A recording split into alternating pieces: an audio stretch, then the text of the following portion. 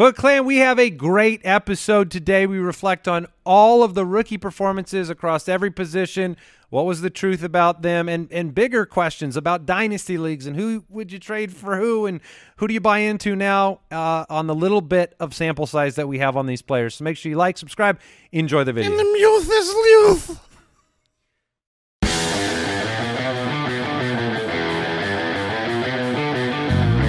Welcome to the Fantasy Footballers Podcast with your hosts, Andy Holloway, Jason Moore, and Mike Wright.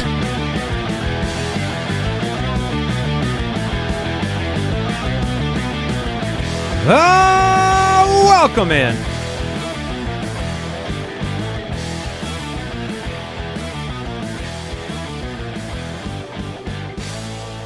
Thursday, February 17th.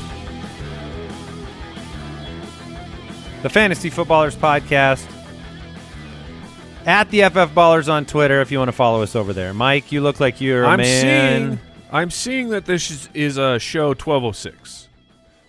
Yeah. We put the number.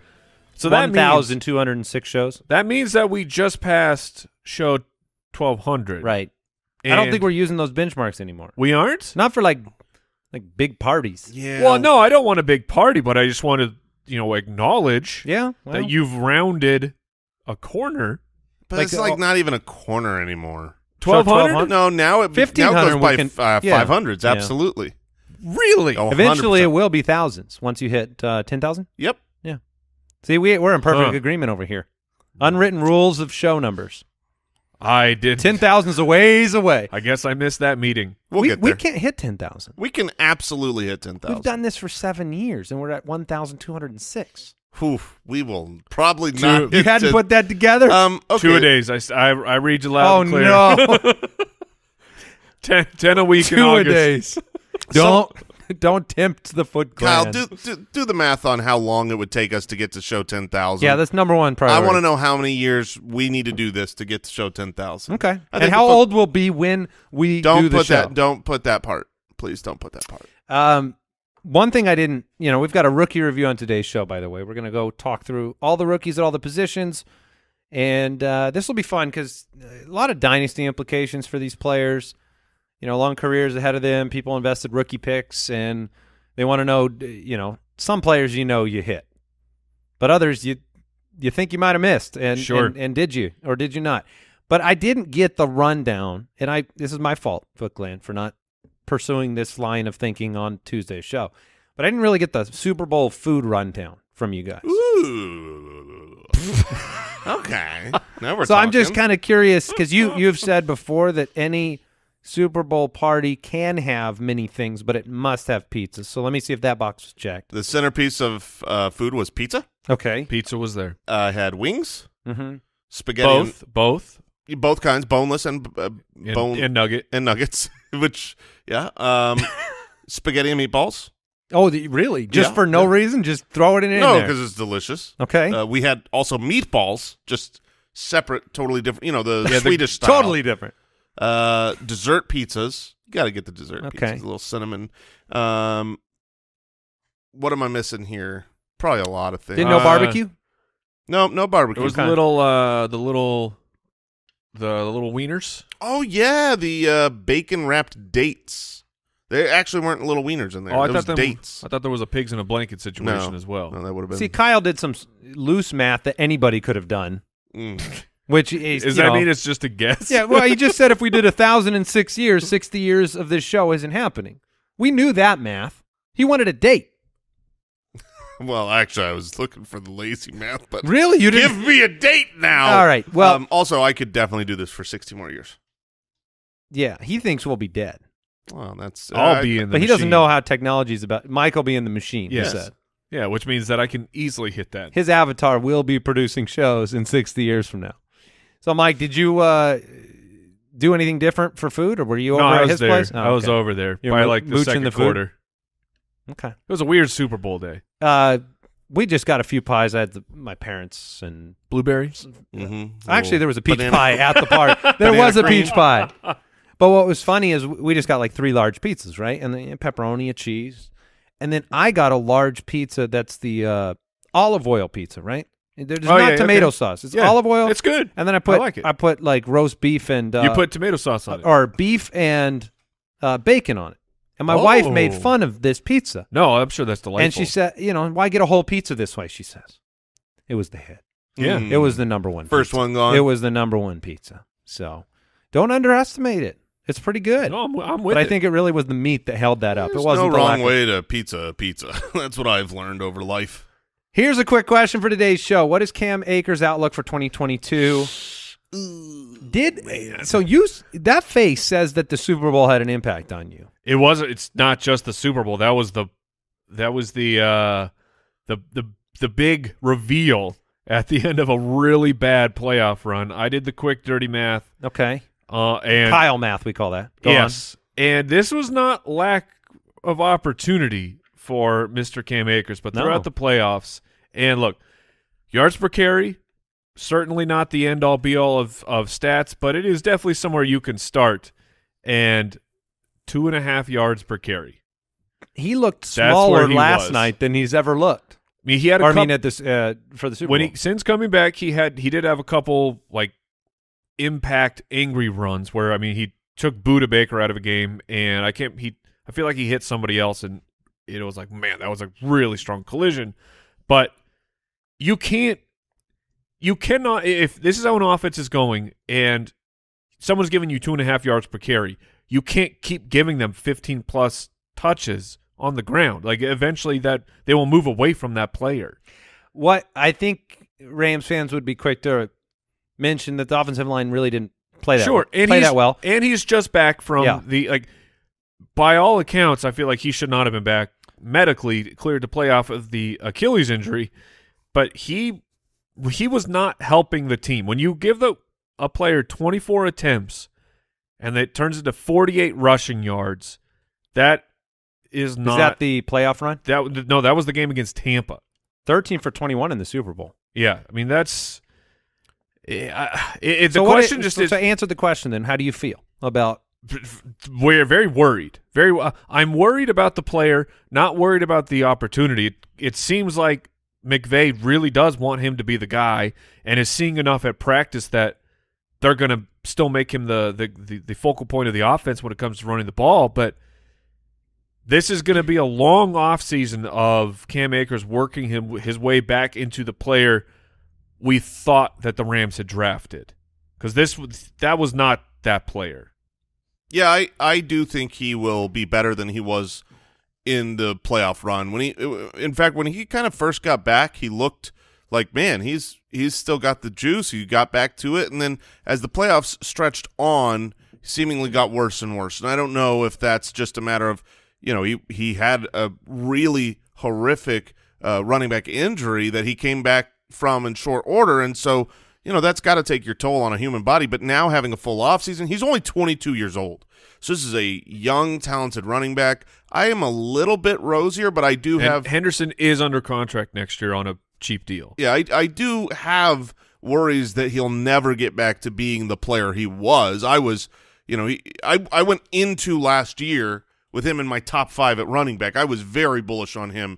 And then the injury seemed like it could be a career ender. I feel like he will probably be around running back 15 for me if I had to guess going forward now.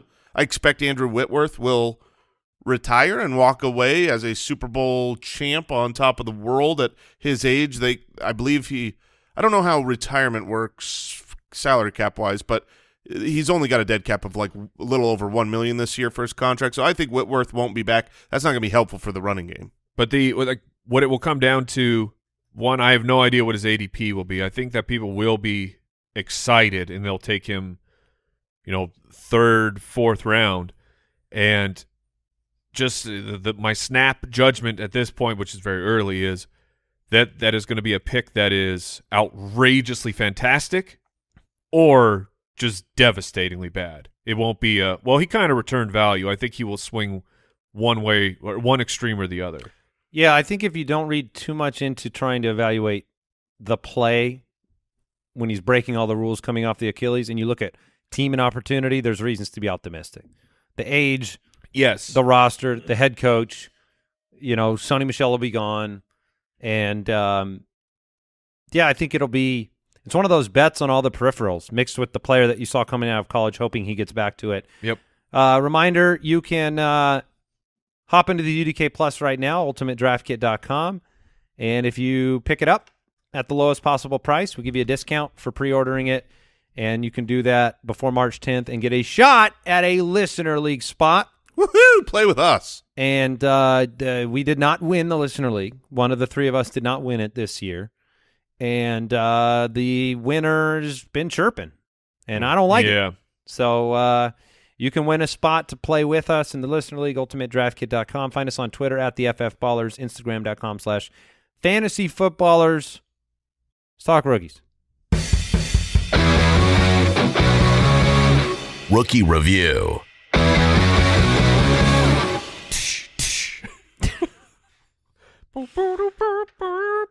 All right, we are looking at all the positions, all the rookies, see which ones were impressive. We're calling, helped you out, helped your fantasy football roster out in year one, the impressive rookies. Oh, yes. They get a round of applause. The people love it. And then we've got a category, ho-hum, just okay. Not great, not disappointing, just did the job. Okay. And then we've got the minimal fantasy impact, disappointing, not so good. Well, better luck next year. Also known as the quarterbacks. Oh, man. Oh, that is true. There are no impressive fantasy rookie quarterbacks. Fantasy, yes. Like you can say, oh, Mac Jones, what a legitimately great rookie season. Not for fantasy. Correct. Yeah, and I don't know that, he's going to have to take No Justin Herbert this year. No, nobody who really got off to even, a lot of times rookies, they will not be great for fantasy, but they will at least show you the path towards next year's greatness. Really? You feel like there wasn't a player that showed you the path? Is this a Lance? No. Oh. Is this a Mac? What? No. Is this a Fields? This is Justin Fields. No, I didn't feel that, no. Yeah, I don't think so either. He showed momentary flashes of maybe he can do it, but you would have as many to point to for Zach Wilson as you would for Justin Fields. Yeah, I mean, I absolutely. When I look at my expectations coming into last year on Justin Fields and what he did, he definitely disappointed from what I believed he was going to be. Justin Fields finished with 4 of his final 5 games. He was a top 10 fantasy quarterback. Zach Wilson was a top 10 fantasy quarterback twice. Now, that is a very fine line. Mm-hmm. Number 10 in 3 of those 4. But he did. It does sound good coming out of your mouth. It does sound good when you say it like that, but also the first half of the year was horrific and terrible and awful. And so, like I said, he showed flashes. He did. But you also have to appropriately tell the story of the beginning of the year. He didn't start in week 1. Number 2 wasn't even a full game. Like, they weren't. What about 3, 4, 5, 6, and 7? Right, but Zach Wilson was the starter from day 1. He was drafted to be the starter. Justin Fields over training camp was not the starter. It was Andy Dalton, and then it was let's pick up the pieces and try and figure out how to get this offense moving with Fields. Let me ask it this way, Mike, because I know we were all three pretty bullish on Fields as a prospect coming in. Would you say he met your expectations this year? You think he did? I think, or did he disappoint you? I would say, he disappointed. Mm-hmm. He disappointed, but my question that I had asked was, you don't see the path moving forward, and I 100% see that for what Fields was able to do after the very, very terrible start. Yeah, I'm just letting you guys have it. No, I like digging in. Now the question goes forward. Obviously, it's a little too early to know weapons, right? Allen Robinson, I think the world presumes he will be gone. I don't think he did enough. Don't care. And had the relationship with the Bears to be back, and probably addition by subtraction considering what he was. Darnell Mooney can grow, but my point is without Allen Robinson, you really don't have a passing core here. I mean, Cole Kmet and Darnell Mooney, you might like them for what they are, but that's not a good enough receiving core for an NFL franchise to set a quarterback up for, that leap into year 2. I can agree with that, but that to me is a foundation. Like if you add another, I think if you make one kind of splashy move, whether it's in the draft with a first or a second round pick, or it would have to be this year. Yeah, or somehow you get like Calvin Ridley or the free agents of the wide receiver. End of list. Yeah, it's pretty rough this year, but I think that the foundation is there, that it wouldn't take a complete overhaul to get things going in the right direction. Well, let's just get spicy early on here then. All right. Because I wasn't expecting that discussion. It doesn't really matter what order we have these guys in. There were no excellent fantasy rookie quarterbacks. There was one okay. It was Mac Jones. Consistency rank at 21, QB 18 finish, 22 touchdowns, 13 picks. It was an impressive year leading the offense. Didn't do much for fantasy purposes, and we talked about him in the QB Truth episode, the second one. But it's simple. I mean, are you taking Mac Jones in a dynasty league, or are you taking Justin Fields in a dynasty league? Justin Fields easily. Great question. Because it has to be factored in a dynasty. Does the guy have a – like I feel like Mac Jones answered the question of, is he the future quarterback for the next 10 years for this franchise? I think the answer is going to be a definitive yes. I think he answered it better than Justin answered it. The ceiling won't is clearly argue with that. Okay. The ceiling. So this is the way I look at these two players, and this is a fantasy football philosophy of how you play, especially in dynasty. The ceiling is definitely higher for Justin Fields because of his mobility, rushing touchdown, rushing yardage. If they both hit, Mac won't be able to do for fantasy what Justin Fields can do. But Mac seems like a pretty surefire prospect as of this moment to at least put out a Derek Carr-esque career, a Matt Ryan-esque career where you're going to have plenty of fantasy relevance. Not glory, but a lot of important fantasy relevance for dynasty leagues. That makes a huge deal, and a long, long time. I expect him to play 10 years, whereas Justin Fields showed some flashes, but he's the type of quarterback that 3 years from now could be out of the league. And so I lean towards the Mac Jones side because if I had to really bet whether 4 years from now Justin Fields is a starter, I think I would bet against it. The hard part is we've had some rookies in recent history that don't look like rookies. I mean, Justin Herbert was an example. Yes. Mac Jones, I think, was an example this year. And then we have several in the disappointing fantasy-wise group for today that look like rookies through the whole year. And Trevor Lawrence looked like a rookie through the whole year. I think Justin Fields did too. Decision-making, that evolution, I don't know how much was, Matt Nagy's fault, right? If we like Justin Fields, we'll make all those excuses for him. If we don't like him, we'll use them against him. But that begs the question because I asked you about Mac Jones and asked you about Justin Fields, that situation. So there are probably leagues, dynasty leagues. If you're side with Mike, you could go swap Mac Jones for Justin Fields. And I would do that immediately. But then the question gets teased out with a couple other names, right? Where you say, are you a Justin Fields or Trevor Lawrence? Are you a Justin Fields or Zach Wilson with what you saw this year? Lawrence, just to give you the numbers, finished at QB 22, 35th most consistent. It was not a good year for him. He had 12 touchdowns. I know rookies 17 don't throw picks. Rookies don't throw a lot of touchdowns. Yeah, that's but fine. that's- I don't expect him to go out and throw for 35 or have a Justin Herbert. His 12 passing touchdowns and 214 yards per game were the lowest ever for a quarterback with 600 attempts. So he played the whole year, gave you 0% great games, one good game this whole season, busted most of the time. And then Zach Wilson, look, he did some of what Fields did at the end of the year. He gave a couple of impressive fantasy performances, number 6 overall in Week 13, number 4 overall in Week 16, mostly busted, like Lawrence. He had 7 picks in the first 3 games, only threw 4 more the rest of the season. But this was not a prolific season, finished at QB 30. So in a dynasty, again, you can go swap, right? If you've got Trevor Lawrence and you've got Zach Wilson, are you going to swap them for Fields? Zach Wilson, I would swap for Fields immediately.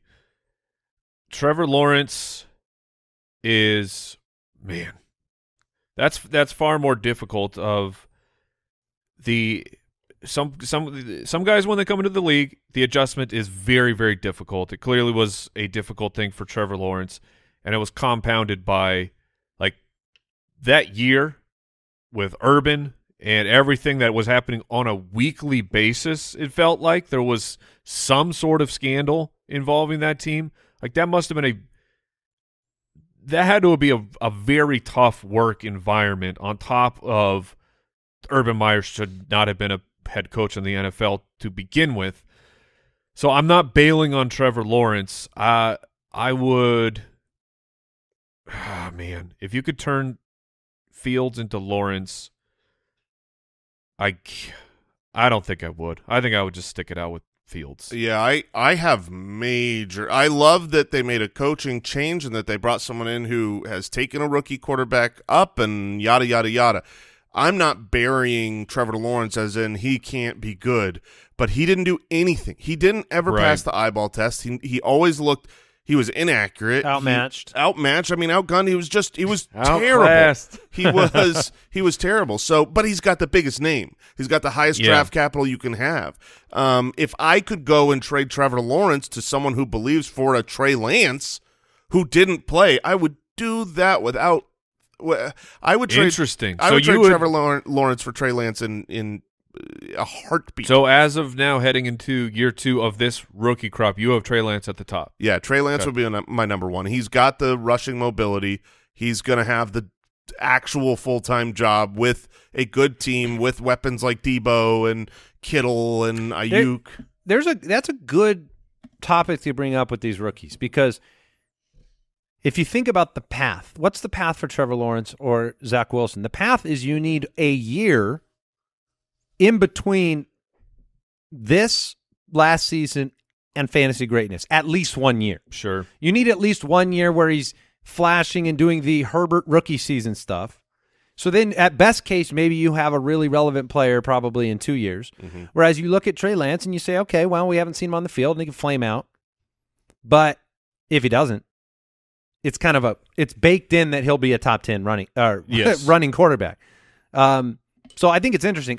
I think I like Wilson more than Lawrence. I think that the franchise and the weapons and some of what Zach Wilson is held against him in this rookie season is, I mean, this was a player under fire at every moment in terms of the offensive line was a humongous issue for this team.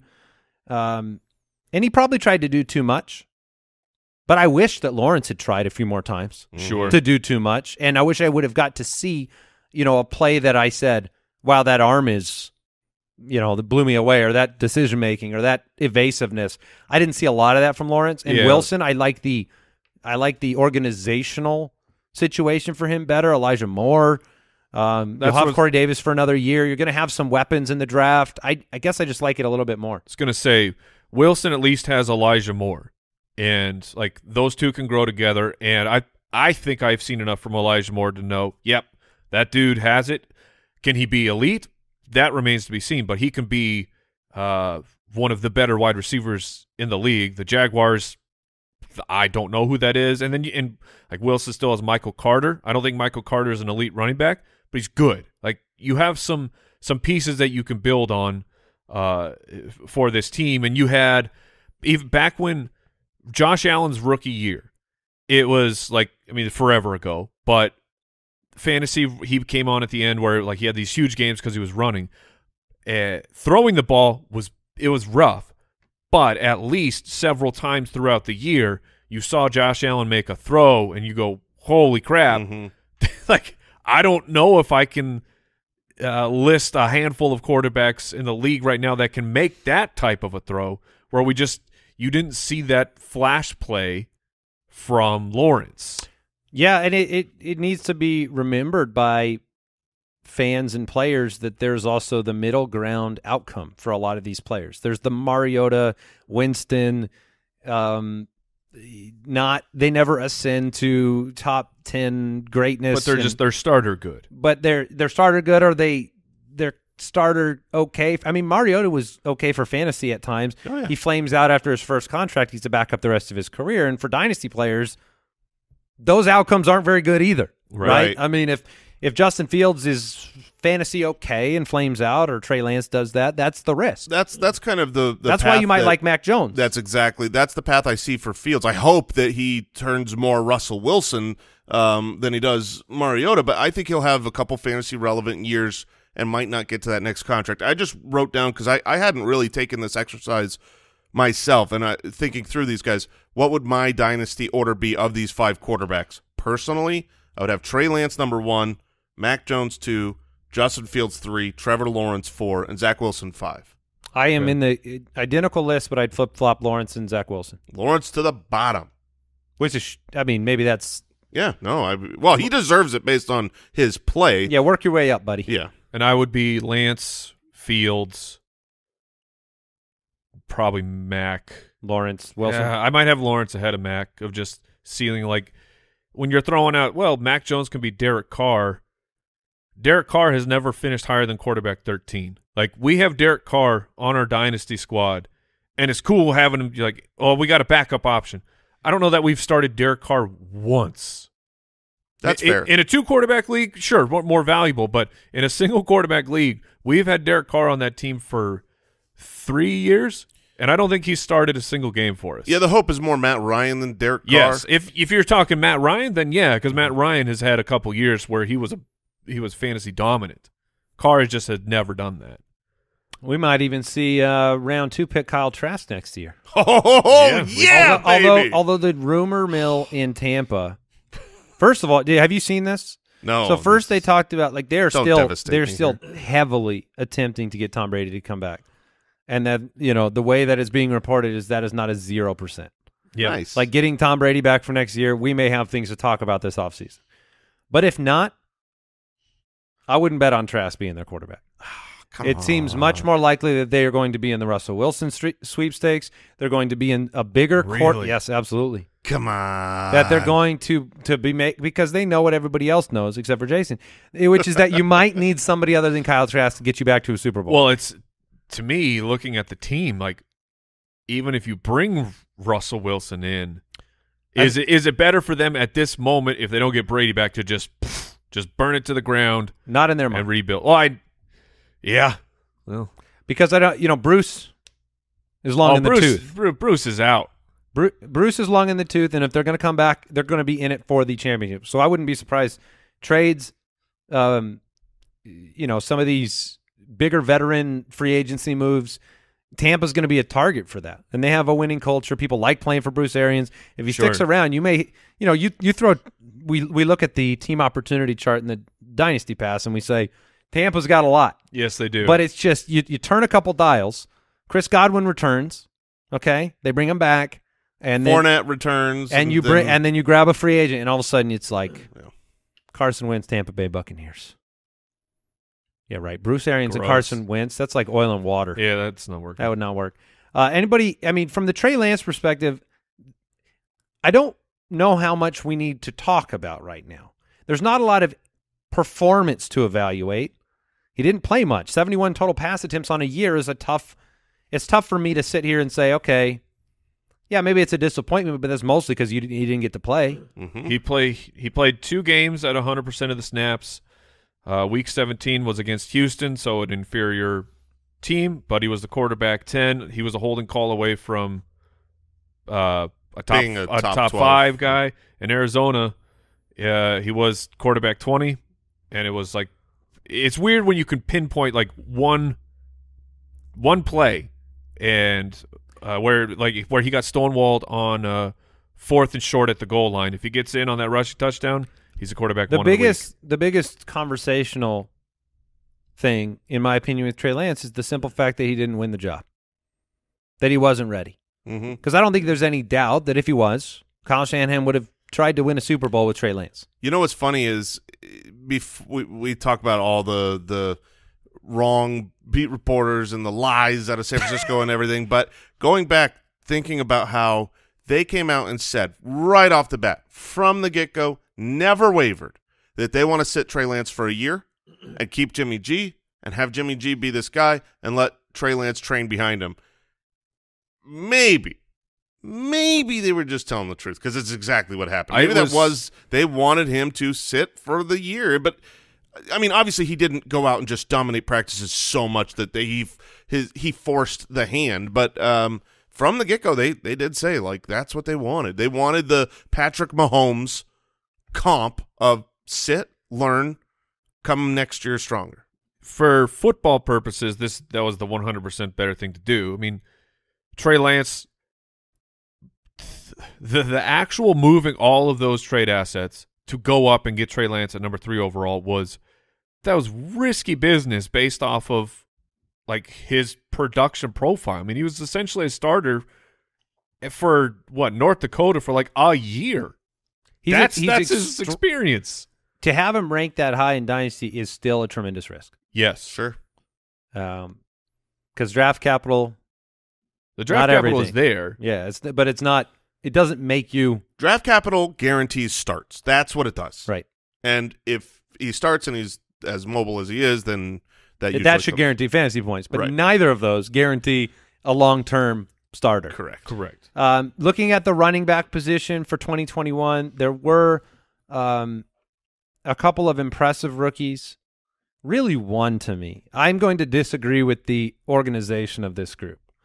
I think Najee Harris is obviously the runaway. Mm-hmm. We talked about him in the Truth Show. RB4 finish, fourth in consistency, 1,200 yards, 300-plus opportunities, caught 1 million passes. This story of Najee Harris' rookie season is success. It was a success. Yes. DeVonta is classified as impressive. I'm only arguing with that because of the fact he was infrequently or occasionally relevant and good for fantasy starts. He was impressive with the eyeballs, and we know what the future is going to be. I mean, running back 17. Yeah. That's a pretty strong finish. Yeah, but I mean, but know what he felt like? He felt like his consistency rank, which was 31. Sure. That's the reality of the fantasy story for him. So playing in every game will get you to 17. It's just I don't know how much he helped. How many championship teams Javonte Williams was on? No, he wasn't a difference maker for fantasy rosters this year. That's true, but certainly a super impressive rookie year when it comes to the talent, what he showed he is capable of doing on the NFL field, and going forward, depending on how the backfield shakes out there, wowzers! I mean, he could be someone that sneaks into the first round, depending on what happens with the running. Sure. If they dedicate, the job to him, people might get hot and bothered with him. They will for sure. Yeah, rightly or wrongly. And then I do think Elijah Mitchell belongs in the impressive category as well. Yeah, Elijah Mitchell is not a player we got to talk about in the Truth episode, and I want to give him his time. I will say this, though. When you look at the potential for Javonte, and let's say Melvin Gordon's gone, which is possible, you look at Najee and you look at Javonte, and you have to ask yourself where they're going to go in redraft and in dynasty startup drafts, because it's hard to argue with an RB4 finish for Najee Harris. Mm-hmm. But then you somehow are tantalized with the explosiveness, with the tackle breaking, with the kind of I don't know, maybe more exciting skill set of Javonte Williams, in the sense that, like, Najee is kind of the hammer, but Javonte is the thunder and the lightning in a way. And Najee had 74 receptions on 94 targets. That is going to get destroyed without Big Ben there. I can't imagine that he gets another 90. I'd be surprised if he gets the 70 targets on the reception total in targets when you bring in someone like a Dwayne Haskins or Mason Rudolph funny or enough, a rookie. Both of these teams would be leading contenders if Aaron Rodgers becomes available. Javonte had 53 targets for 43 receptions too, which if you give him full-time work, that will be at the Javonte. That could be at the Najee level from last year. He is great.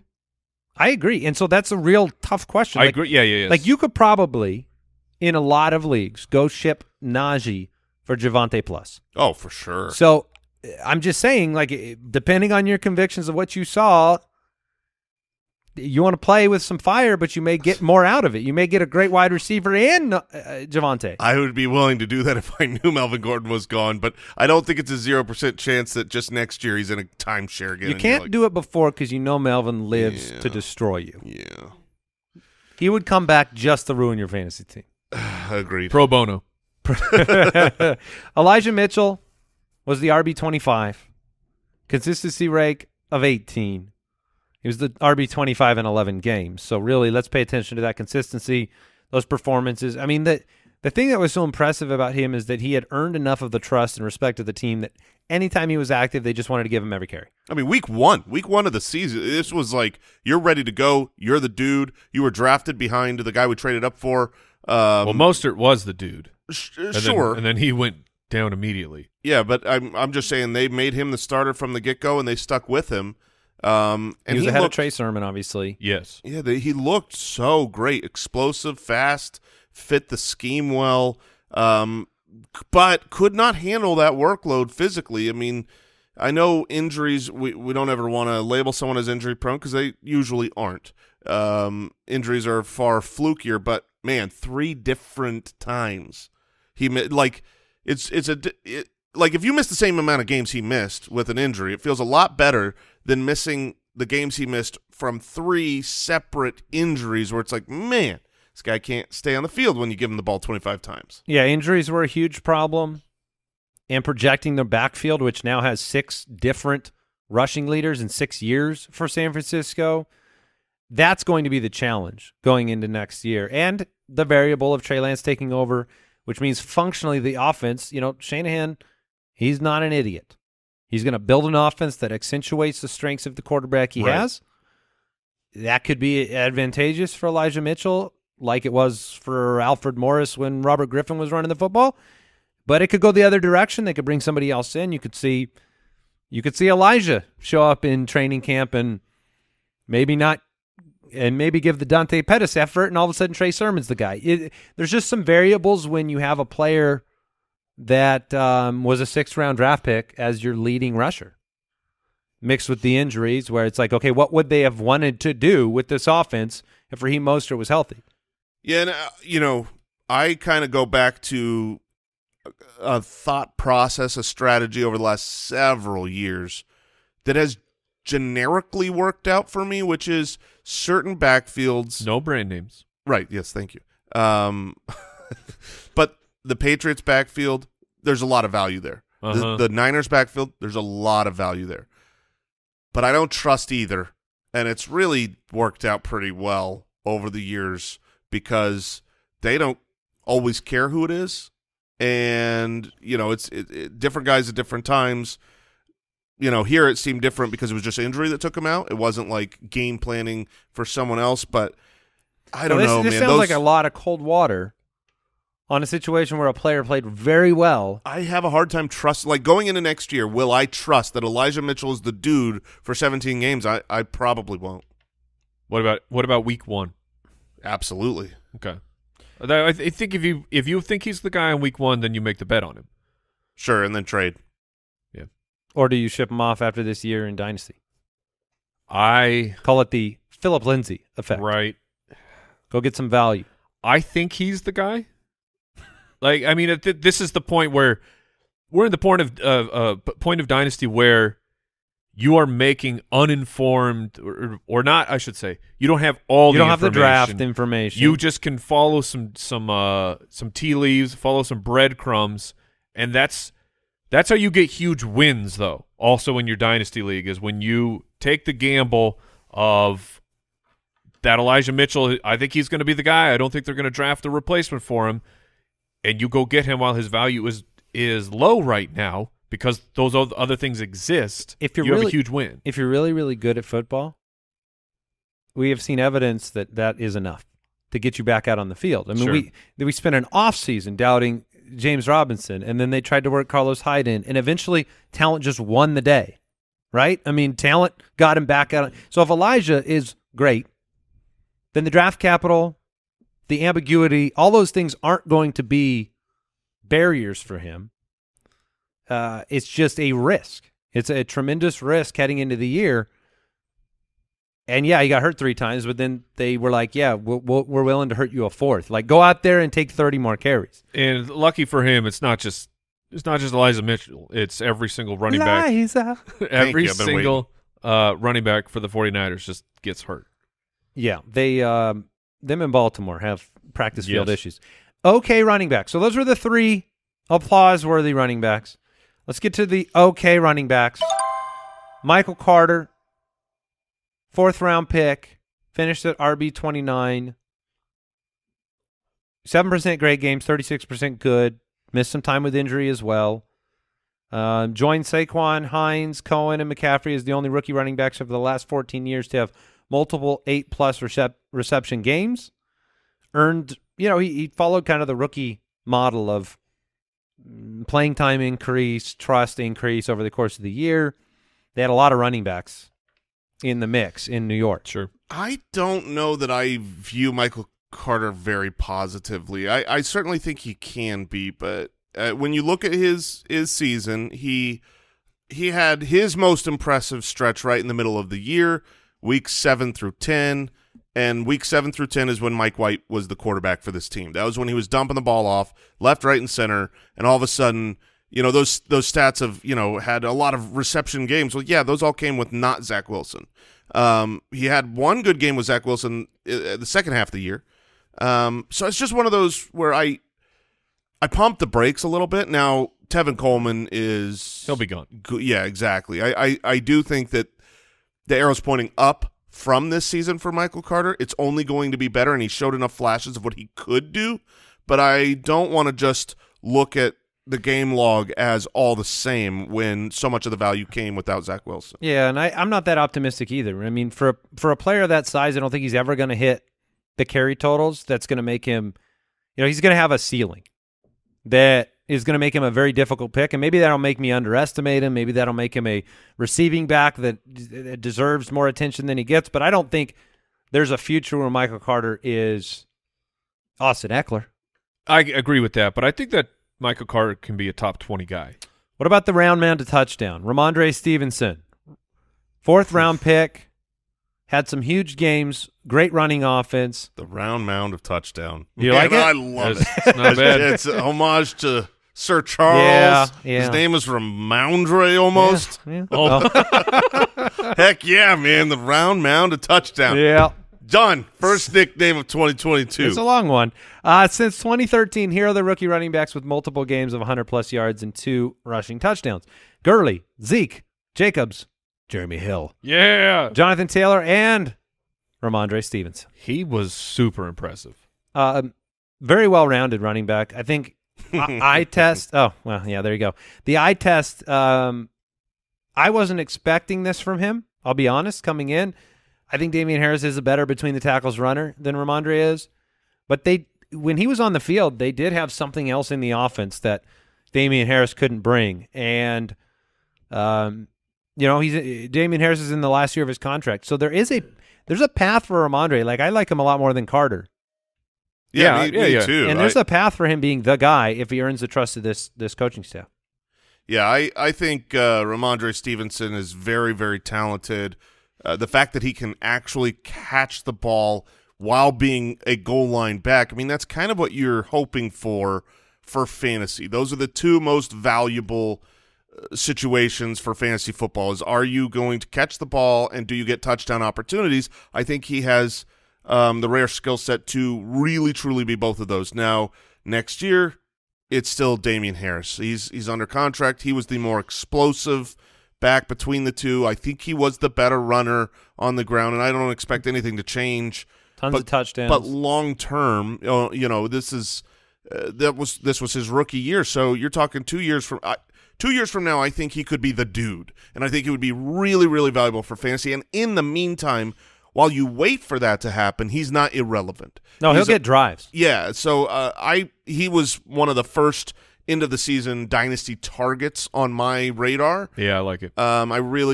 He showed a lot of flashes, and we just talked about Mac Jones. The offense should get better and improve and move forward, and Mac Jones get better. I mean, that's not a guarantee always. Was it Baker Mayfield? Was it Michael Turner and Tevin Coleman in Atlanta together? Oh, no. They were never together. Michael Turner was with LaDainian Who was with Tomlinson. who was Tevin Coleman with? It was Freeman. Was with Freeman. Yeah. I'm sorry. So that is my only worry about this situation for Amon-Ra in redraft leagues is that he's too good. You're always waiting. He's too good to not be a handcuff, like a pure end-of-season backup. But he's not good enough to be a regular starter or somebody that you can count on when Damian Harris is healthy. Yeah, they've got him cheap. So, I mean, Harris got hurt multiple times, and that made Ramondre impactful. In the disappointing running back category for rookies, Etienne due to injury, first-round pick. I want to talk about him in a minute, but Trey Sermon was the biggest disappointment, third-round draft pick by the 49ers. Whoops. I took him in the first round of our Dynasty startup, at the back of the first round. Thankfully, I took Elijah Mitchell in the third. I mean, if I just did those in you mean in the rookie order, draft, not the startup, yes, right? sorry, in the rookie draft, I would have felt great about it. You have between 0 and 2 future running backs right now. That is right. Thank you. So he was the biggest disappointment. I would say, Chuba Hubbard in the 4th round got tons of playing time and showed you that you should probably trade him to whoever has Christian McCaffrey like now. Yes. And then Kenneth Gainwell didn't really make an impact. He was the strangest, I think, of like I liked him coming out. His production profile was awesome. You want to talk about a guy who showed flashes too? He really did. He looked good on the field. He had a couple of really good games, including a rushing touchdown in week 1. Like it looked like it was going to be Miles Sanders and Kenny Gainwell. Like Boston Scott was not part of this game plan. Jordan Howard. And then when it got to the point where, Kenny Gainwell is the obvious person to step up here because Miles Sanders is missing time. That's what it was. No, we're in fact going to bench him. It was. Let me put it this way. Let me put it this way. He only had 5 games this whole season where he got 35% of the snaps. Okay, 5 for 5 RB1s. Every single time that he was over 35% snap, 35%. This is not a huge. Who are you barrier talking here. about? You mean a top 24? Yes, I'm sorry. Top 24. Top 12 will be way more impressive. That would be incredible. But he was top 12 3 of those 5. I mean, he was right. He was still great. But my point is, like, when he was given the opportunity, he looked great. Yes. So going forward, you're optimistic. I am optimistic. Gainwell or Michael Carter? Oh, Gainwell for me personally. I believe more in what the Eagles' offense can do going forward than I do in the Jets. Let me make life hard on you. Travis Etienne was a first-round draft pick. He'll be returning. He got more time to recover than a lot of players get for an injury of that nature. Are you more confident dynasty-wise in the yet-to-be-seen, yet first-round draft pick, Travis Etienne? You're going Cam Akers, aren't you? No, but let's mix him in there. All right. Or Cam Akers or Elijah Mitchell. Okay, I was going Elijah Mitchell because we're talking about these rookies. Oh, that's funny. But, I mean, you look at a player that was proven and established, but Etienne, the path is there. I mean, you have James Robinson with an Achilles injury.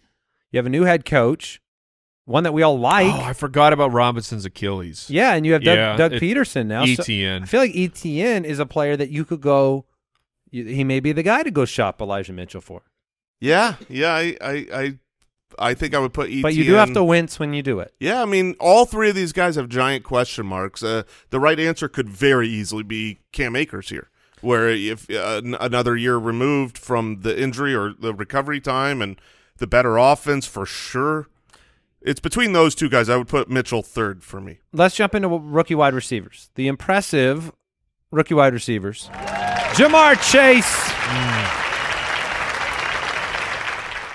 Jaylen Waddle and Amon-Ra St. Brown. Jamar Chase, I mean, what needs to be said? He just literally – he's good. He proved anybody and everybody wrong that would ever have said this team should have spent something else on this pick. I mean, you can say what you want about how bad the offensive line is for Cincinnati. It doesn't matter. So what? Who cares? Jamar Chase makes every single play a potentially home run play for Joe Burrow. Every time they snap the ball, there is a legitimate chance at a touchdown because of Jamar Chase. How good was he in the Super Bowl, too? I mean, those catches, even the swing pass that ended up being a rush for him, he just like palmed the ball and ran down the field. Where was this guy in the preseason when he couldn't catch a football? I don't know. That's a funny thing to think about. So finished at wide receiver 5. We talked about him extensively on the Truth Show. So if you want a bigger Jamar Chase breakdown, that's where you look. On the Rookie Review Show, he's great. Jaylen Waddle finished at wide receiver 16. I think he impressed a lot of people this year. Again, you have a head coaching change in Miami, but this past year, 141 targets, 104 catches, over 1,000 yards, 6 touchdowns. Trade for Waddle. I mean, McDaniel, everything out of his mouth is Waddle. He is going to build an offense that runs through Jaylen Waddle, and so long as his body can keep up with it, which he did this year, I mean, Jaylen Waddle should be a fantasy star. You were 100% accurate in the coach of the Dolphins, but my brain thought we have a McDaniel and a McDaniels that got hired. Single and plural. Okay, so the single. That's right. Yeah. Unmarried. I don't know if he is married or not, but that's one way to look at it. Well, yeah, I'll vet that. Hold on. They do add an S to your name once you're married. That is how that works. Jaylen Waddle, yeah, I agree with you. I mean, he's just going to be integral to the offense for as long as he's playing football, I think, because he needs to be. But what's his ceiling? Is he a top 10 potential? Yes. Okay. Yeah, I would say so. Yeah, he's going to get just an out of control amount of volume that he got this year. I mean, like once they made that transition, from week 6 through 13, he was wide receiver 3, and that's a long span in a football season. Do we have breaking news? Breaking news. What do we got? Mike McDaniel is married. Oh, yeah. That was the breaking news? Yes, I feel like we just Oh, okay. Yeah. just lost a little bit of credibility. Yeah. Well, yes, for sure. That was a credibility killer. Continue. I'd say, and if you look, we were just having this discussion, Jay. You were like, okay, well, when you think of slot wide receivers, who do you think of? And it's Welker, either the Brady guys, and you know who the wide receiver coach is now for Jaylen Waddle? Wes Welker. So I mean, he has a lot of arrows pointing up when it comes to coaches and how they have had previous success. Yeah, and he's going to catch the deep ball too. He's also extremely fast. He's going to be doing what T.Y. Hilton does out of the slot sometimes. Let's go to the playoff king. Amon-Ra, St. Brown, who also is throwing the football by Jared Goff, but finished at wide receiver 21, into the very last part of the season absolutely on fire. I don't know what to make of it. I mean, I brought it up earlier. He's a 4th-round draft pick. Yeah, it's very difficult. The eye test to me is this is a good, not great player that caught a bunch of touchdowns at the end of the season and is still attached to, I think, what we would consider to be a questionable offense with uncertainty at the quarterback position for the future. So I don't know, if you had to make me bet something, I don't think it's going to be what you got from week 13 on the rest of his career, but he's certainly proved himself over a long enough period of time to be relevant. I feel so genuinely disrespectful to Amon-Ra St. Brown. I cannot get myself to believe. I really can't, and it's unfair to him. You can't ask him to do more than he did on the field to prove it to you. He was given an opportunity. He dominated. He was great. He won people championships, the playoff king. I just don't believe it. And maybe, full disclosure, self-evaluation here, this is Brandon Ayuk fears of in his rookie season where he broke out, and a lot of that came when Debo was gone and when Kittle was gone. And then you look at Amon-Ra St. Brown, well, DeAndre Swift and his targets were gone. TJ Hawkinson was gone. That's when the real breakout happened for Amon-Ra St. Brown. I just don't know that he has the physical tool set, the offense to really be a dominator. He could, and I'll feel silly because I feel bad. There were a couple of weeks in the playoffs where I would recommend player X or player Y over Amon-Ra, even though he was heating up, he was on fire, and wrong call. So I feel like I should not double down on this. But it's just it's just kind of how I feel. So I'm happy to hear you say that. So I'm in the same place. I don't want to be wrong on it. Mike, do you love Amon-Ra? Are you in? I am in that I think he's good, and like for where you got him in your rookie draft, you should be very happy that you took the plunge on him. I do believe that the Lions are in a strong position this year to in the draft go make another splash. Make a splash. Yeah. Do they believe in the quarterbacks in this draft class? Because then you could take a quarterback too. The old the Bengals. Take your quarterback in the first round, then very early second round you take a top level wide receiver and you just jumpstart your offense, and like that's something that could happen. And then that just knocks him down a Yes. peg. Yeah, at least Al believed and put him in there in the playoffs. Oh man, championship winner. Ended up. Oh, I hear Al groaning back there. Is that he didn't? That's a painful one. I'm sorry, he did not put him in. What if you did? I would have a trophy. Man, that Honestly, feels bad. Thunk, thunk, thunk. The butterfly effect of that would have been interesting because you would have beat me. Yep. And then you would have won a title. And then I wouldn't have felt the pain of losing a title in the championship game. Yeah. I like following these. Yeah, it's a lot of fun. How much less I also would have valuable- saved about $30 of printing up a canvas print of the interception? Of the interception by Ian Book that beat you. That's what I was going to ask, was how much less valuable that print is to you now that you did not win the championship. All right. Well, Amon-Ra. And then Al's wife wouldn't have left him for losing at fantasy. People are just going to need to make their call on Amon-Ra and see whether or not they believe. I think you're talking about probably a decent wide receiver 2 going forward. Maybe a Robert Woods style of value going forward, which has a definite place. I just don't see superstardom. DeVonta Smith, first-round pick. Was it an okay or a disappointing year for DeVonta Smith? I have a definitive disappointing. I have a definitive okay. That's funny. Okay. Mike? Yeah. I am definitely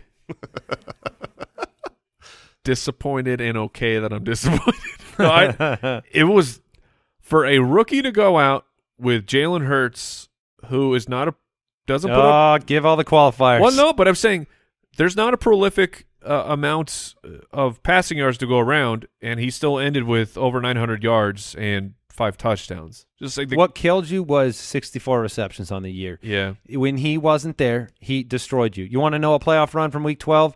75th, 68th, 51st, 11th, 49th, 58th. Yeah, it went I really mean, you bad. compare that to that's when Jalen Hurts was hurt. Look, we've got plenty of excuses for all the reasons Amon-Ra St. Brown could have been bad in the playoff run. I think DeVonta Smith's a great talent. I think he will be in the future, but I would call this a disappointing year. For a first-round draft pick, when you hold him up against his peers, Sure. and you look at Jaylen Waddle's rookie season and Jamar Chase's rookie season and Amon-Ra in the 4th round, to me, that's a disappointing season because I never knew when I could play DeVonta Smith ever. That is fair. It's not like there aren't other players in the NFL that on any given week could give you an explosive performance. I mean, that's a realistic thing, but you'd been better off, with a lot of other guys this year. And that's coming from experience, and maybe that's too much. Maybe that's coming from too much of that. But this was a year where he did have some good performances, specifically week 9 and 10, but I didn't know when to play him. Agreed. And so I'm going to give him the disappointing so that he has a bigger leap next year. Yeah, we're doing him a favor. I'm doing him a favor. Now, Jason was definitively okay. Yeah, I think he did have an okay season. I mean, 29% good games. Yeah, when I guess look, standards are different among different people. Well, I mean, this is not just a matter of what is the truth of his 2021 season, right? This is a rookie review looking forward, and to me, 900 yards in your rookie season, 5 touchdowns is a really, really solid rookie outing. Obviously, it wasn't Waddle. Obviously, it wasn't Jamar Chase. So he didn't set the world on fire, and I don't know if standards are skewed or changed by that. It's hard when your standard is breaking the all-time record. I think we're having two different discussions because there are no reviews looking forward. There is a review of the past, which is what we're saying. I'm saying on this past season, my review would be disappointing. Now, the question about the future is a great one, which is, do you believe he is like you look at redraft leagues, Jason, is he a wide receiver 2 or better next season? Because that means you're locking him in your lineup every week. 100%. I believe he is a wide receiver 2 or better next year. Over the last decade, he had the 15th most receiving yards for a rookie. The list of guys ahead of him are pretty much universal studs for fantasy football, with the exception of Kelvin Benjamin.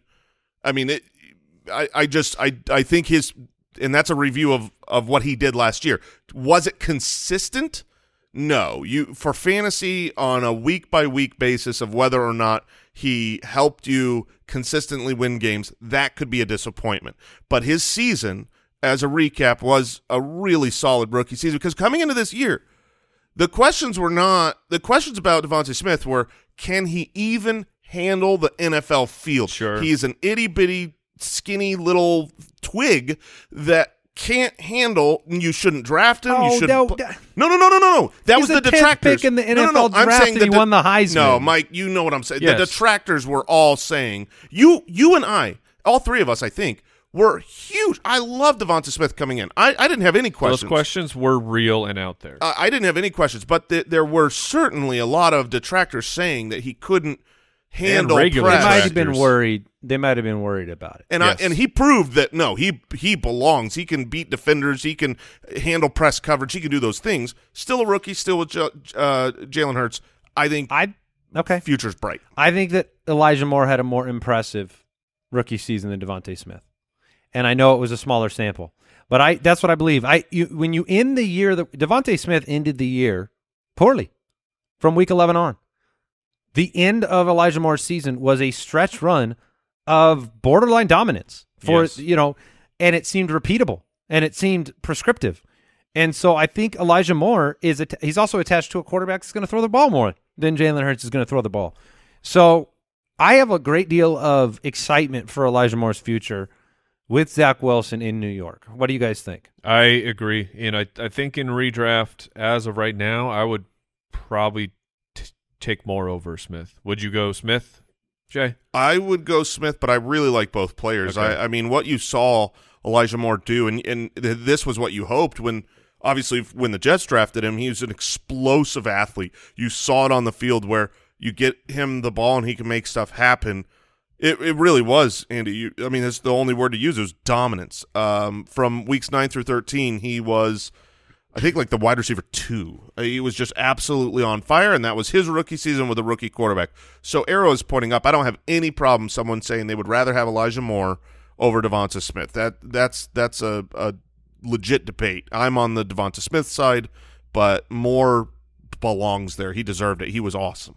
Not even 22 years old yet. Other rookies in the disappointing category. Kadarius Toney. Well, better luck next year. I was impressed with him It's so for absurd. a very small amount of time. But the impression of a game where you go 10 for 189. That's and hard to do. You could have hit 200, but then you made a boneheaded mistake and tried to punch somebody and you got kicked off the field. And now you already have rumblings from the underground that Kadarius Toney could be a trade away candidate this year already. I have not heard that. Yeah, they're you got to get your ear to the ground. It's still Wow. low. Is it? This is in the bushes or somewhere else? No, this is underground. We have not. This is beneath the bushes. yeah, subterranean. This is in the dirt. Yeah. Wow. Look at Once it sprouts, I'll let you know. Okay, then I'll the let you bush know. will grow. Did you guys see this stat in this upcoming 2022 season? The Giants have the most cap space devoted to the wide receiver position in the NFL. Because of Galladay and a first-round pick in Kadarius Toney. Yep. Well, in the story this whole offseason with the all the head coaching candidates was they all want to be there with Daniel Jones. So if it's the final shot. Yeah. Rashad Bateman, Yeah. TBD. that's a tough one. Disappointing rookie season for sure. Showed enough Flashes. flashes to where he's a quality player. Bateman or Toney, Dynasty. Toney. Really? I think that would be a non-consensus pick. Yeah, I think I would be perhaps I'm in the on the Bateman minority side, there. yeah. To me, the reason why is because I don't think Bateman, personally, I don't think Bateman will be better than the third target in the offense. I think it's Andrews and Hollywood first, and Bateman is a really good, third option. Whereas Kadarius Toney, he's competing with a broken Sterling Shepard and Kenny Galladay and nothing. Yeah, I think Bateman will make the jump past Hollywood next season. Right, that's the differential. the differential. 100%. Rondale Moore, second-round pick. D'Estridge, second-round pick. Tutu Atwell. Any more tough ones for me? Terrace Marshall. That one's the most disappointing. That sound you just heard was Kyle's heart shattering into 1,000 pieces. Yeah. It was not a fart. Yeah, Kyle loved him even more than I did. I really did like Terrace Marshall. drafted him in the second The round. Panthers liked him too. They needed him. They could have used him, and I don't know what happened. I can't. I don't understand it, but he must not be good. I mean, It's very hard to overcome. Sam Darnold. Well, yeah, but I was going to say certain rookie seasons too. Like when you don't get flashes, like Joshua Palmer, I like a lot more than Terrace Marshall. I think Joshua Palmer is a baller. I think he's going to be a great NFL pro. Now, whether that means a top 24 receiver, that's going to depend on the depth chart. But I think he's one of those players that like he can make the leap. If Mike Williams is gone, he's suddenly very interesting. Mike Williams, we've said a couple times how bad this wide receiver free agent class is. Mike Williams is kind of the belle of the ball, assuming that DeVonta Adams is franchised, and because of the ACL injury with Godwin, he could get overpaid to go somewhere. And then if that happens, Joshua Palmer is a really nice asset. Other names that you want to bring up? We didn't get to see much of Diami Brown. I mean, Des Fitzpatrick. I remember talking about him. Yeah, I mean the only guys that I think are worth even mentioning their names. Super Bowl champion Ben Skowronek? No. But Diami Brown from the Manders and Nico Collins from the Texans. Both of them, I saw a spark. Just a little spark. Don't bury him. Yes, Okay. yes. Rookie tight ends, there was one. Two. Impressive. Too impressive. How dare you? Two impressive. Well, okay. Two super impressive. Two impressive tight ends. Kyle Pitts, we talked about on the Truth Show. The future is very bright. Yeah, he's okay. And then Pat Freiermuth. Yeah. The Muth is loose, baby. 25% great games or good games. Realistically, though, once we move past the wonderful nickname and the jokes, I really do believe it was a great season. I really believe he is a hyper talented tight end. I think his future is bright, except for the quarterback. He is not a Kyle Pitts level dominator. Nobody is. Kyle Pitts is a freak of nature. He just doesn't have the nickname. Like, we need to give him something. Like, the Pitts is the best. That's the problem. Is his name is when Pitts. you say you're like it's the Pitts. Yeah, and that's a pretty tough rebrand to get that from. Right. It's the Pitts. 100% negative to. He's trying it on for size in the positive. Yeah, just to see. Oh, man, that's the Pitts. Oh, that's the Pitts, yo. No, don't worry. No. But the Pat Freiermuth is not going to ever be the centerpiece of an offense the way that Kyle Pitts can be. So without a great quarterback, Kyle Pitts can still get the yardage. Pat Freiermuth was in college and is in the NFL a touchdown machine. Yes. You get inside the red zone, he's perfect. He reads defenses well. He catches the ball. Freiermuth or Cole Kmet in Dynasty? I would take Freiermuth. I'm going to bet on that's the a really talent. I'll take Freiermuth as well. Because Jason brings it up often. Rookie tight ends that they're not supposed to be good. Yeah, it can take and a this while. was a pretty impressive rookie season for 60 for 497 and 7. Yeah, that's solid. That's nice. Yeah. And is that the end of the Mason Rudolph as your quarterback? They can't do that, right? That would be like a practical joke on themselves. I don't know. They're gonna. I know this. I know that they will try to not do that. I don't know that they're going to be able to not do that, but I know they'll try. Carson Wentz. I would take Wentz over Mason Rudolph. If Wentz was there, I'd be thrilled for Pat Freiermuth. No, it makes sense. I mean, he was tied with Mark Andrews for the most red zone targets amongst all tight ends. That is what he's known for. And I don't think a new quarterback – that's going to be part of the offensive plan around the goal line for years to come with Pat Freiermuth. But the problem is, for sure that, like let's say it is Mason Rudolph. What's the cap on passing touchdowns? 22? Like if there's it's an extra year? week now, so I'll go okay, 23. so 23. Yeah, that's like the Pitts, that's man. That's the pinnacle.